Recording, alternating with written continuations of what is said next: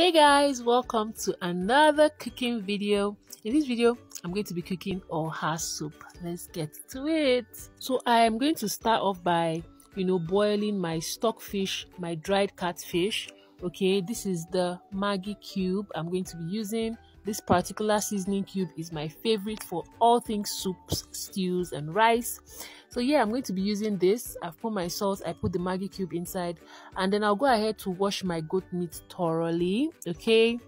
And I'll put it inside the pot and leave it to boil, all right? Now, I have my pomo already washed. This pomo is the skin of cow, all right, of a cow, and it tastes delicious. I'll put this later because I don't want it to get too soft. I have my cocoyam flour. I'm not going to be using boiled cocoyam to thicken the soup. I used 4 packs of this cocoyam flour. I'm going to be using my palm oil to mix it up.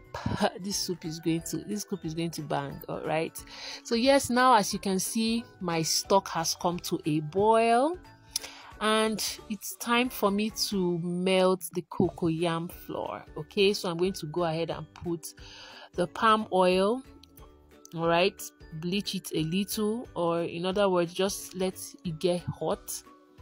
Once it gets hot, pour in those packs of cocoyam flour. Okay, pour in everything, and then you need to mix this thoroughly. Okay, so yeah, that's just basically what I'm doing here, putting all the 4 packs, and I'm going to mix it so you see how it looks like. So just hold on. Yeah, so as you can see, don't be afraid, use that spoon, mix it thoroughly, and very soon you will see what the consistency looks like when I am done. Make sure there are no white spots. Okay, so yeah, this is what it looks like after I had mixed it thoroughly. Yeah, now once you're done doing this, the next thing is to put it inside the stock.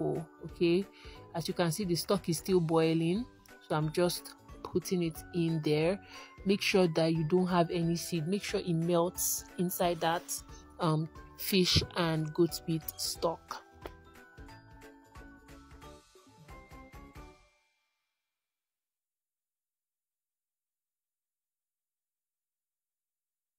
So yes, still putting it in there, and now you can see, in fact, the whole kitchen was scenting really nice at this point. I'm going on ahead to put my crayfish. I already grounded this crayfish, so I put in the crayfish and turned it. Please, while you're doing this, make sure you're tasting for salt. You don't want your soup to be too salty, okay? If you're someone who eats pepper, I have to say this, go ahead and put your pepper.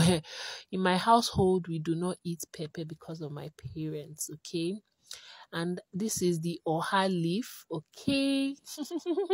Already washed and turned. We don't slice, we tear it up. Look at that smoke. I had to clean the screen, but yeah, this is what it looks like. Put in the oha there and stir it well. We don't want the oha to get too done. Now, this is what we call ogiri, okay? It has a particular scent to it. If you don't like ogiri, move on. But if you do, this is how I mix mine.